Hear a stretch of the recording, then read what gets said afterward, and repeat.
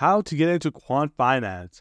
The TLD on quant finance is that quant finance is basically using mathematics and large data sets to analyze financial markets and securities. It's a career commonly pursued by mathematicians, statisticians, and those with computer science backgrounds for one main reason.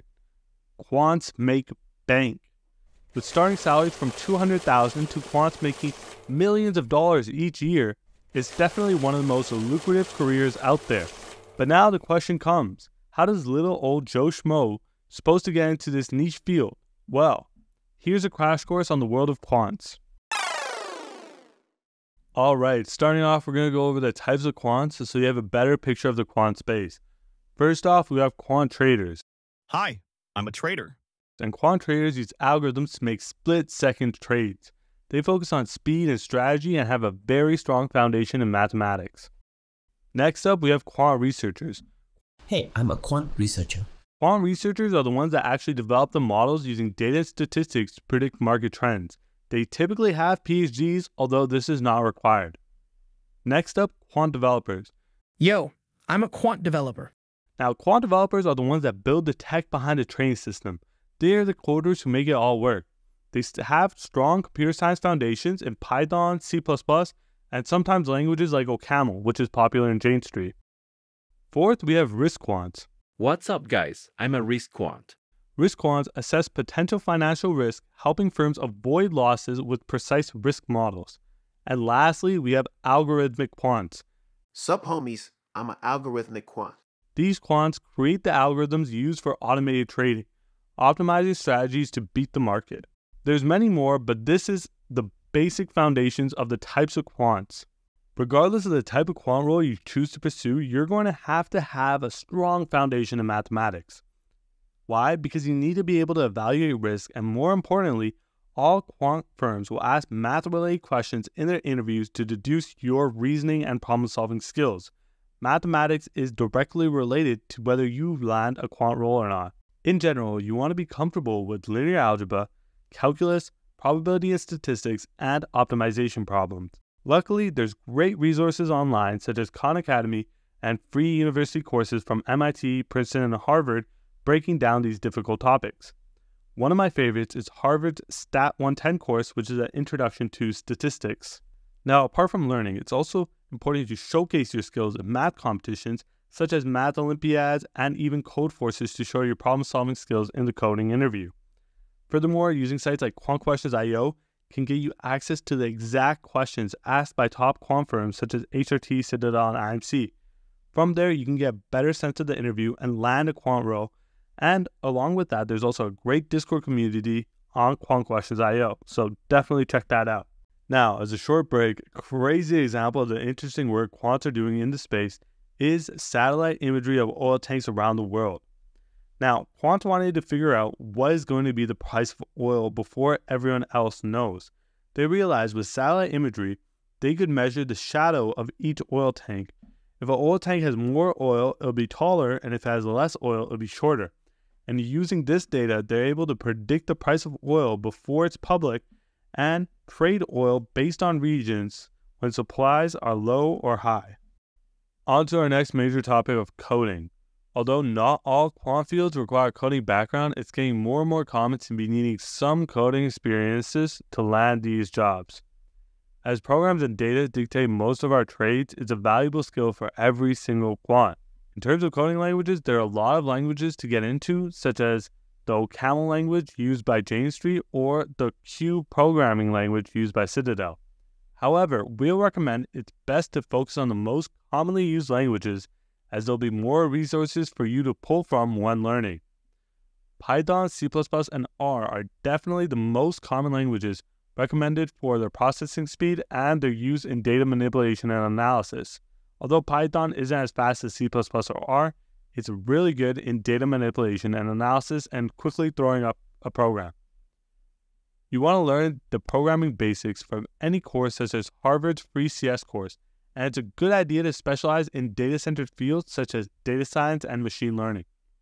For quant developers, there's also great projects you can make and implement yourself, such as training models and profitable trading programs. Another idea is making a Black-Scholes model I'm going to link a video by Coding Jesus in the description that breaks down the Black-Scholes model project that you can throw onto your resume.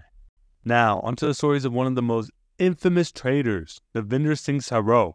He was frustrated that the new high-frequency trading bots were dampening his own profits, so he made his own trading program that caused the 2010 U.S. stock and future market crash and profited him over $50 million. This was called the flash crash, and the idea was he'd basically spoof sell orders which would knock down $1 trillion of values of American companies in a matter of minutes. Now, onto our next major topic of financial theory and econometrics. Considering how you'll be dealing with financial markets daily, all quants need to get at least a basic understanding of the field. Topics such as asset derivative pricing, capital asset pricing models, puts, calls, options, futures, risk management, the types of risk, and common financial models are all essentials you'll need to know. Furthermore, econometrics covers essential tools for analyzing economic data. Topics such as regression, time series, panel data analysis, volatility modeling, and co-integration are also things you should learn. However, don't be scared, you can learn all of this on the job. Many introductory quant roles don't require you to know this before your first role.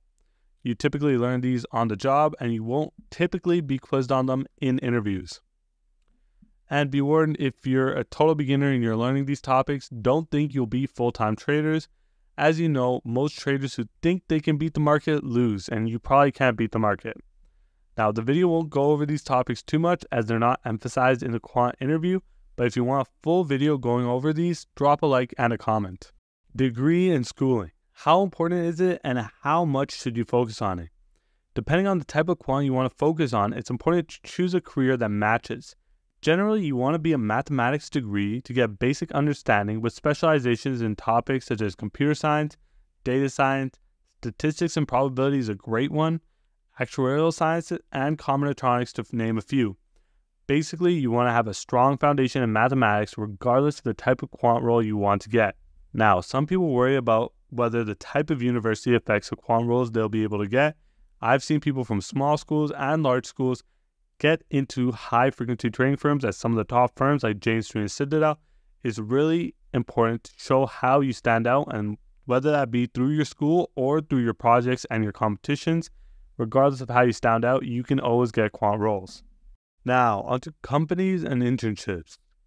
Top companies are companies like Citadel, Hudson River Trading, Acuna Capital, IMC Trading, and there's a lot more, but they all have applications for internships continuously available, along with smaller competitions and programs to help foster talent. Like I was saying before, if you don't go to a target school, these competitions are perfect to make yourself stand out in the application process. Keeping an eye out for these can really help you stand out against the competition, and don't forget there are many smaller firms all around the world that can offer a great experience and help you get your foot into the door for quant finance. So don't be blindsided by the big names and make sure to get experience when you can. Furthermore, don't let prestige blind you. Even a small quant position helps, and quant firms love it when you have any relevant experience. In general, quant finance is an extremely rewarding path to take with huge upsides, although there's a lot of hurdles you can pass through. Give it your best shot and don't give up, and you can possibly enter the world of quant finance. Also, don't forget to check out QuantQuestions.io, the leading quant interview question platform to help you in your prep. Most of the questions on the site are free, and if you enjoy the content, check out Premium and really prep for your next quant interview. Thank you guys. Like, comment, subscribe, and I'll see you guys in the next video.